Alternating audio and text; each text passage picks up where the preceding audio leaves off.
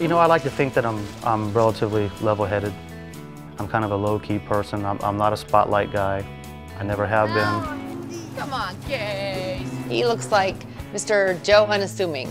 I don't think anybody in our neighborhood has a clue what we do. We fly so under the radar. At the end of the day, when I get off the golf course, that's it, I'm done. My real life kicks in.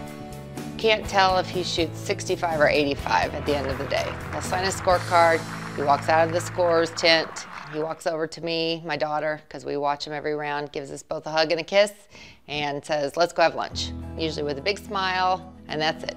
I do like flying under the radar. I like to be able to go out to dinner with my family and, you know, maybe nobody know who I am. That's fine with me.